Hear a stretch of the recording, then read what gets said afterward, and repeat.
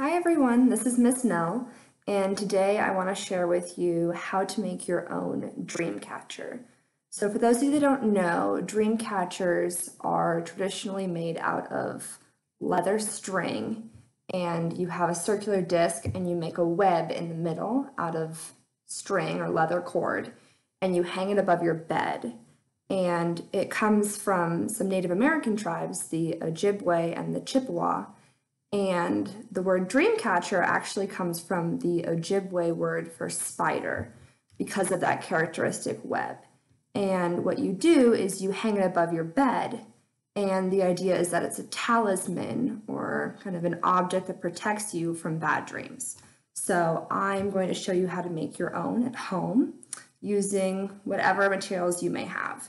So you're going to need something to make kind of the base or the circular rim of the dream catcher. I'm going to use a paper plate. You'll need 2 paper plates. Or if you don't have paper plates, you can cut out circles from cardboard. You could cut it out of plastic milk gallons, out of liter soda bottles that are empty.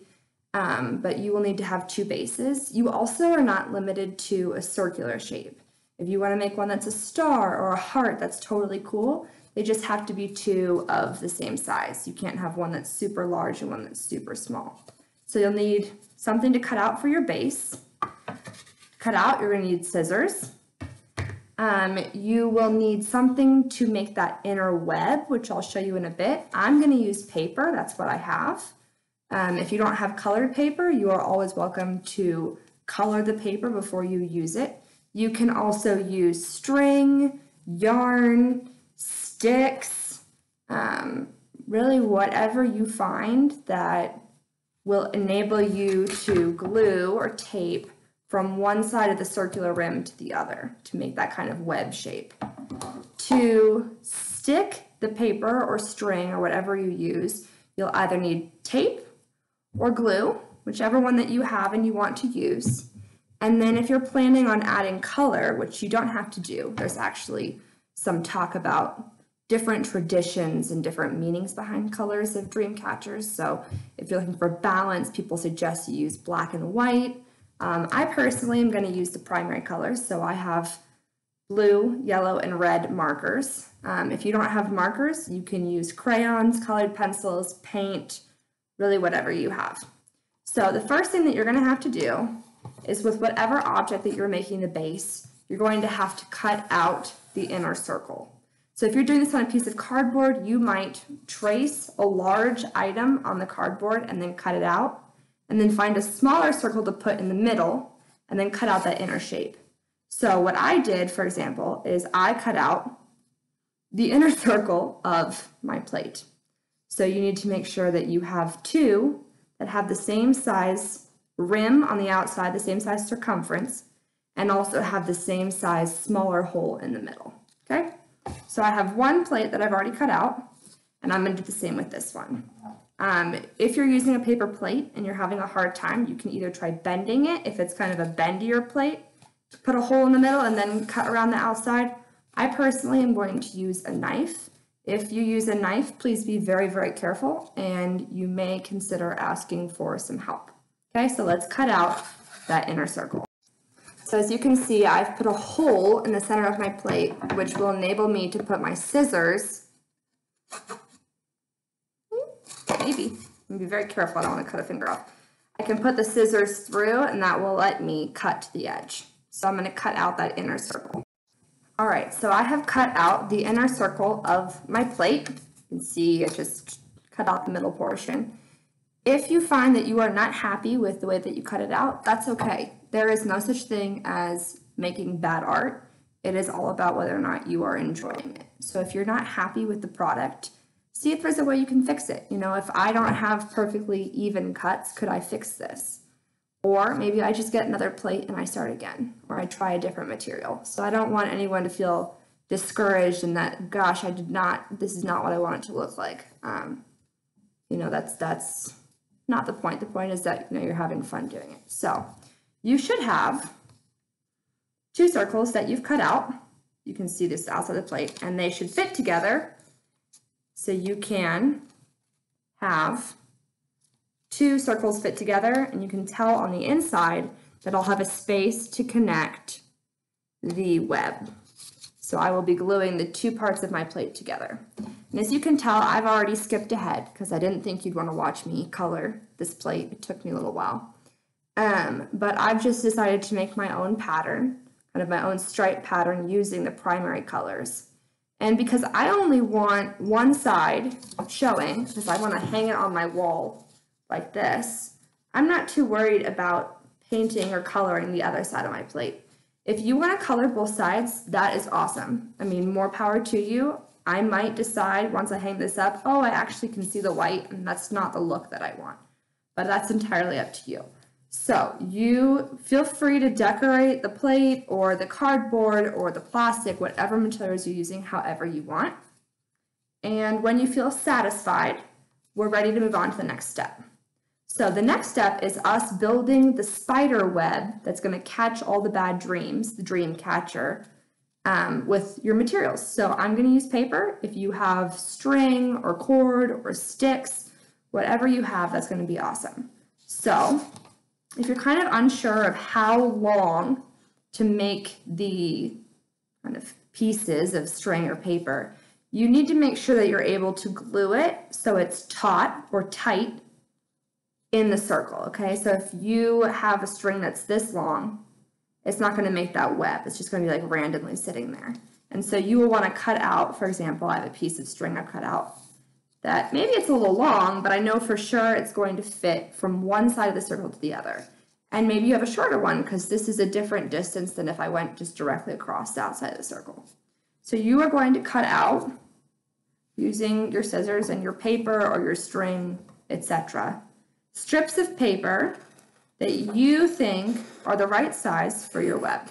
And you don't have to make it straight lined. You can have it be curvy, circular, you can put zigzags in it, but you're going to cut out enough pieces of paper that you are content with your web. So I've cut out some with blue, with the yellow, and with red to continue with my theme. Some of them are thicker than others, so you can tell this. Well, actually, those are actually pretty similar. Yeah, I eyeballed it and I did all right. But maybe you want some that are thicker than others. Like the base of this red is clearly much thinner than my yellow, right? So with whichever base, it doesn't really matter because you're going to glue it all together at the end or tape it together. You will lay out your pieces in the design that you want. Or honestly, you can just go for it and glue it all down at the same time. But you'll want to make sure that it's tight. See how if I'm holding it like that, you can put pressure on it. If it's really floppy, it will kind of bend back in the plate and it won't look as cool when it's on the wall.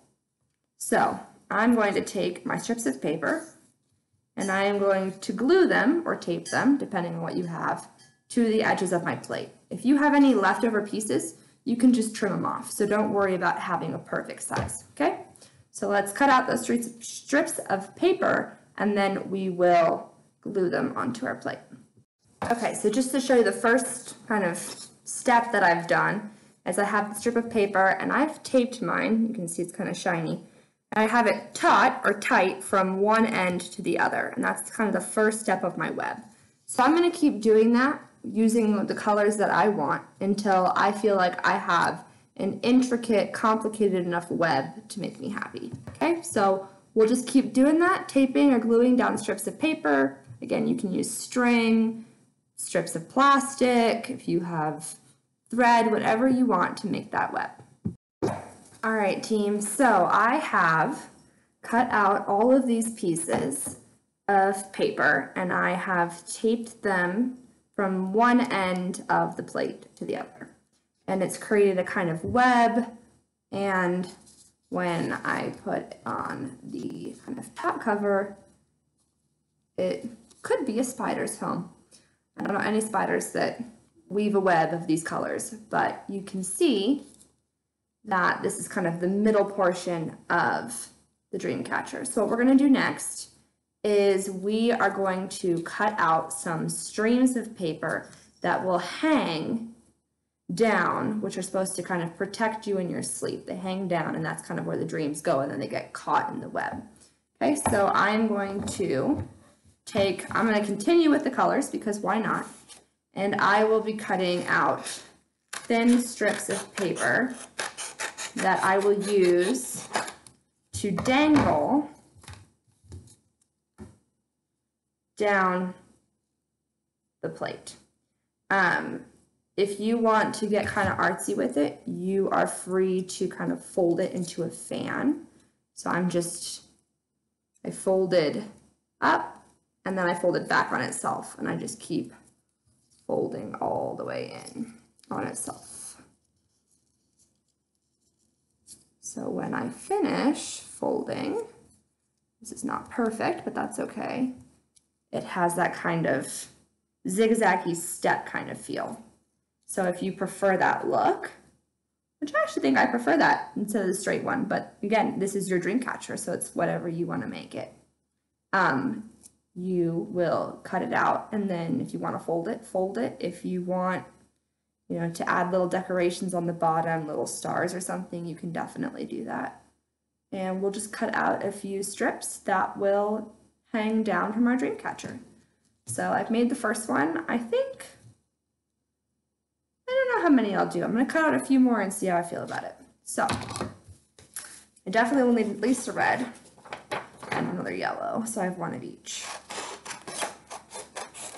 And traditionally, I think dream catchers have feathers at the base of the dream catcher hanging off of these threads. You'd have a feather at the end, but I don't have any feathers, so if you have feathers or pom-poms or glitter or sequins you want to add, feel free.